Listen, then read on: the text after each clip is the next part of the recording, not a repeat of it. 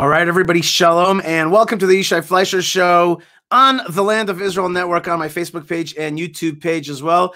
Shalom and welcome to a fabulous conversation that we're going to have today about was King David real, about the various attacks that the Jewish people in Israel faces when the kind of dragon of Israel's enemies has awoken to fight the light that's coming out of Israel and the great redemption that we're witnessing.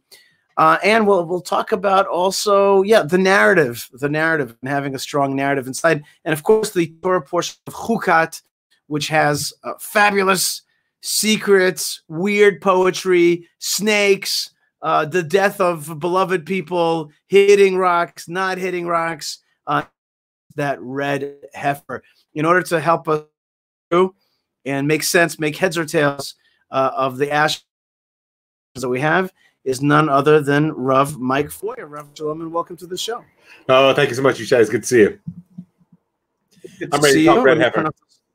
You're talking about red heifer? Let's do it in a second. We're going to get to red heifer, the Torah portion of Chukat, which is in the book of the book of Bamidbar, which every year, by the way, it's an awesome book.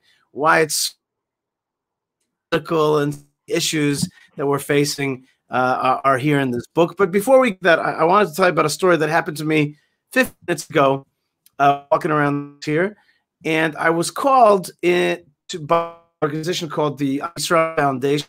They have debates that happen every weeks in Tel Aviv. They're starting a session as well, so about the so-called annex or asserting Israeli sovereignty. They want me to do it in Tel Aviv. Just, by the way, as an aside, anytime I try it, just because I try to make Tel Aviv in general so that I won't be just a mountain, but also a Jew. Anyway, let's debate the issue of sovereigntization. See me well, because you're a little bit choppy. You're choppy a little bit. You're breaking up. I mean, I'm trying to tune as best I can. I think again we're going to do it. We're going to stop and start again because I see that we're having a connection issue. So folks who are with us, we're going to be right back in a second.